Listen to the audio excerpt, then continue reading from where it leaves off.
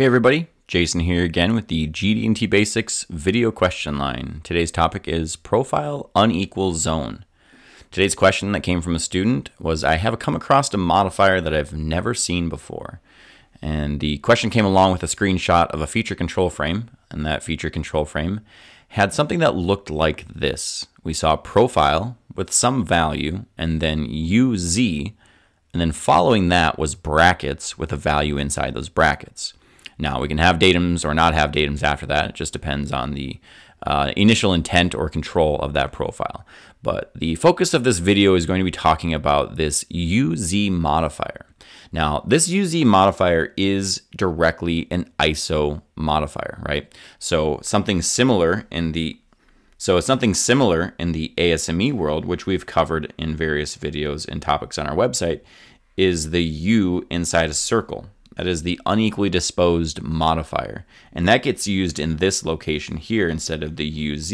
And that is the ASME version. But the ISO version is a little bit different, and it's interpreted a little bit differently. So the value that you see here in the first part of the feature control frame is still the total tolerance zone size. So when we see this, we're saying this surface here that we're pointing to with this feature control frame, this surface has a tolerance zone, a total tolerance zone of 0.010. So the zone still is completely this size, and it mimics the shape of the surface we're controlling. So flat planar surfaces, our tolerance zone is going to be two parallel planes. When we're controlling the radial surface here, our tolerance zone is radial in nature as well, right? So it's the same total zone. But what uniquely happens here is we have an unequal zone, unequally disposed profile zone.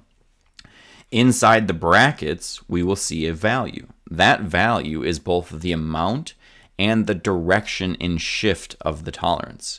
In other words, this 10,000ths of a tolerance zone is shifted out in a positive direction away from true profile. Again, true profile being identified on the drawing with basic dimensions, right? The location, the profile, the size, the shape, all those are going to be defined by basic dimensions. And we shift this profile, this 10,000ths profile is shifted out away from true profile by 3,000ths. So we can see here that we've shifted the center of our zone outwards 3,000ths of an inch. And so now essentially what we're saying is unequal bilateral tolerance of plus 8,000ths minus 2,000ths.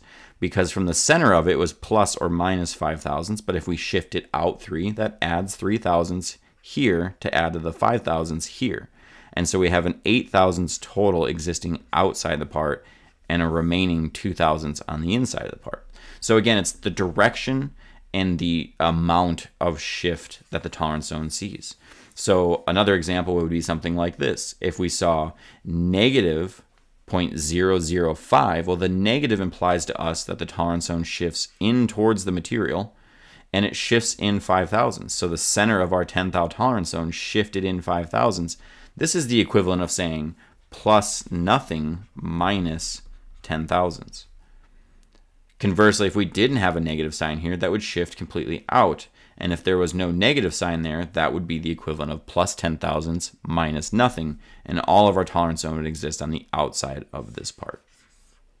So this is the unequally disposed modifier from the ISO world.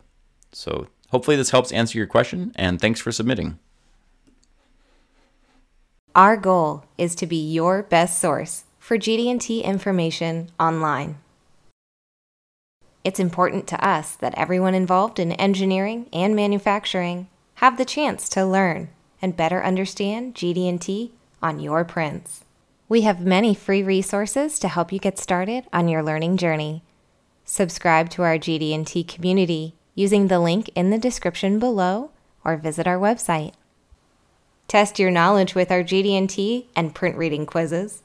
Download helpful charts and access articles written by our training experts.